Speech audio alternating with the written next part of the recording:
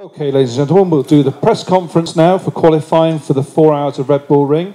Our three pole position holders, and for LMP2, for the second time this year in EMS, and the third time because we're going to include Le Mans in this, Paul-Loup Chatin, the number 28 Edic Sport, Orica 07 Gibson. Paul, fantastic result once again, 0.019 seconds faster on your last flying lap.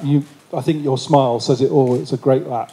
Yeah, exactly. It was a great lap, and like you say, it was very close. I think it was with Nelson Ponciatici, which is my old teammate. So I was happy to beat him, but no, it was. We were already on the limit, and unfortunately, at the beginning of the session, I had a lot of traffic, so I was not able to push as much as I wished, and so we botched, and we put just 2 new tires, and we restart like that. And I knew that it was not perfect to have just 2 new tires at the end, but that gave me the possibility to maybe have 1 or 2 laps more to be able to charge the pole position. And yeah, like you said, it's my second pole position of the year in ALMS, my third of the years with Le Mans, so I'm really happy. And moreover, 2 years ago, I got the pole position here also, so I'm just very happy today for me, but mainly for the team. The top 5 are covered by just 0.3 seconds. I know it's a short circuit here, but that just demonstrates how competitive the LMP2 class is this year. Yeah, exactly. It's very competitive. And I think we already saw that in Le Mans between me and Berton. I think it was 4,000, so it was nothing here. It's more or less the same. So the level this year of the LMP2, and especially in ELMS, is really high. And I think it's very good for the championship. And when you got a pole position with this high level of a driver, you can just be happy. Paul-Loup, congratulations, and congratulations again to Edic Sport. Thanks.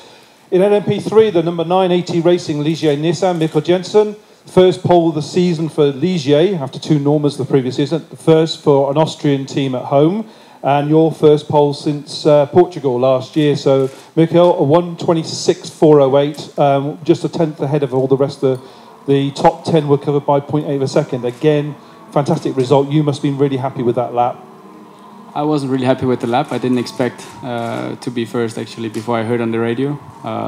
We have done a lot of setup changes in the practice. We didn't really make everything come together, so we didn't know what to expect. We know we have a strong car for the race. We didn't know anything about quali, but yeah, it's always good to start in front, so we have the best position for tomorrow. Your Belarusian teammates, father and son teammates, live in Vienna, so obviously they class this as their home race. Yeah, they've lived here for 20 years. This is their home. We're racing with the Austrian flag, so it's the best place to do the pole, and I hope we can maintain a good speed tomorrow.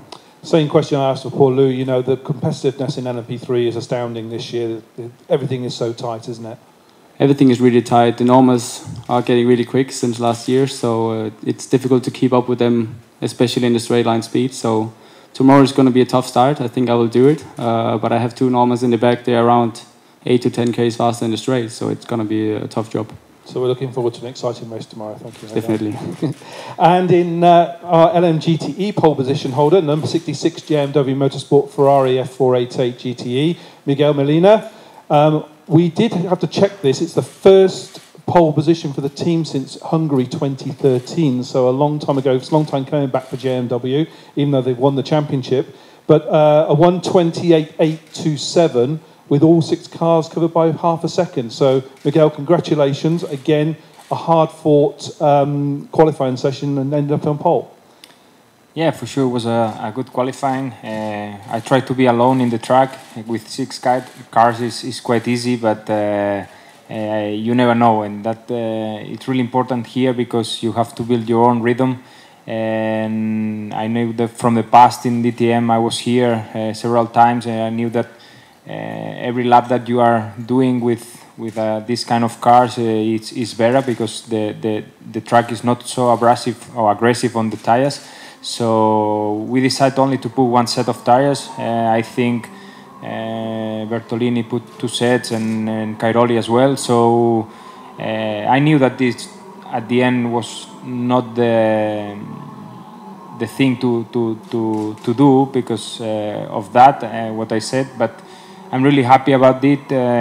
Like you say, it's a long time ago that GMW is not doing a pole position in the ELMS, so I'm really happy for them. Let's see tomorrow. I think we are still leading the championship, and tomorrow we will try to score some more points and look for a race by race and try to do a good race tomorrow.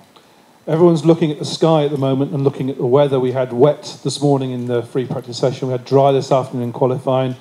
How difficult do you think the decision is going to be made for tomorrow? Because obviously we still don't know what the weather's going to do. We prefer wet or dry? Well, when we wake up tomorrow, we will see and we will know. But today was a good thing that at least we try a bit of the car on wet conditions. We managed to use both